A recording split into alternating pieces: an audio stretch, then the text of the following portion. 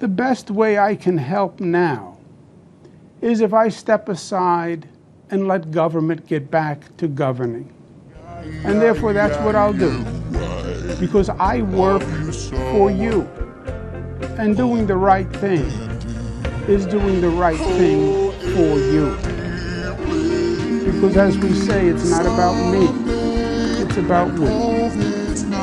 Kathy Hochul, my lieutenant governor, is smart and competent.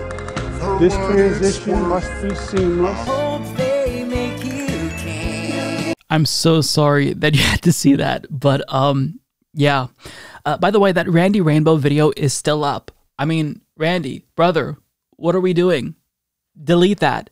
It very clearly did not age well, and I get that you probably want to leave it up because you spent so much time working on it, and, you know, in your opinion, this is like art, so even if it didn't age well, you're still proud of your work.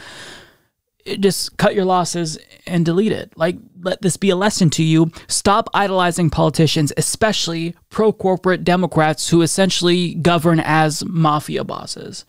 But having said that, though, the reason why I'm talking about Andrew Cuomo again is because, surprisingly, he resigned. Now, I'm not necessarily sure what it was that ultimately led to him finally realizing that he needs to resign, but I think that this interview with his accuser, maybe this was the straw that broke the camel's back. Either way, it's really nice to see government officials face at least some accountability, but him just simply resigning isn't enough. Now he needs to be prosecuted, not just for his behavior as governor and treatment of women, but because he has the blood of thousands of older folks on his hands. And thankfully, Assemblyman Ron Kim recommitted to taking on Andrew Cuomo with regard to the nursing home debacle. He says, after Cuomo goes down for sexual harassment, I'll still be here to hold him accountable for 15,000 deaths. And he adds, re-upping my commitment. So this is good. This is what I really want to see.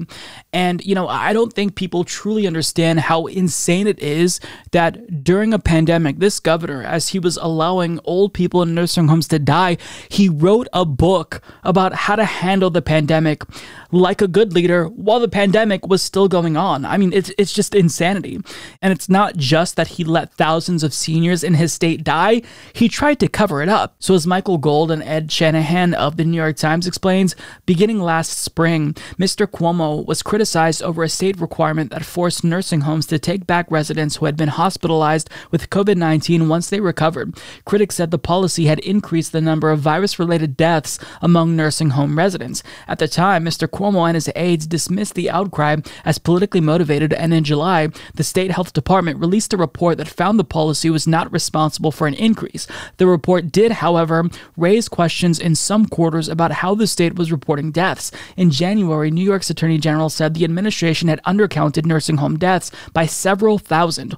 Mr. Cuomo later acknowledged as much, blaming the lower figure on fears that the Trump administration would use the data as a political weapon. The suggestion that the actual death count had been covered up intensified criticism of Mr. Cuomo, including from his allies in state government. The scandal deepened after reports that the governor's aides had altered the July report to hide the true figure.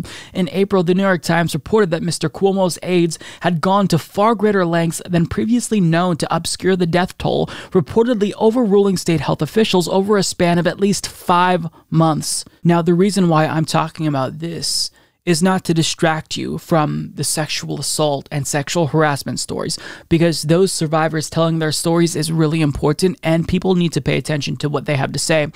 But I'm talking about this because oftentimes, once a government official resigns, people think that they've been sufficiently held accountable when that's not actually the case. And I just really want to remind everyone that Andrew Cuomo allowed thousands of people to die, lives that will never come back. They're gone forever. And he did all of this while patting himself on the back, writing a book about how to deal with the pandemic as a good leader.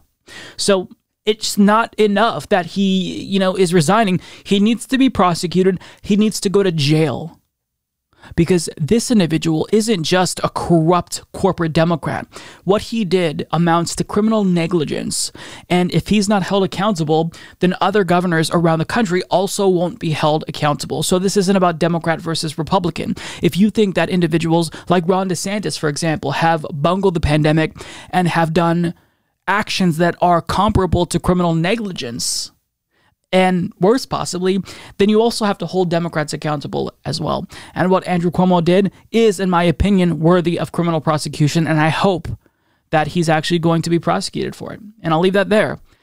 He's down, but, unfortunately, the monstrosity that is Randy Rainbow's Cuomo sexual video is still up. So maybe we can get him to take that down, and that'll be like the next victory in the Andrew Cuomo saga. I don't know.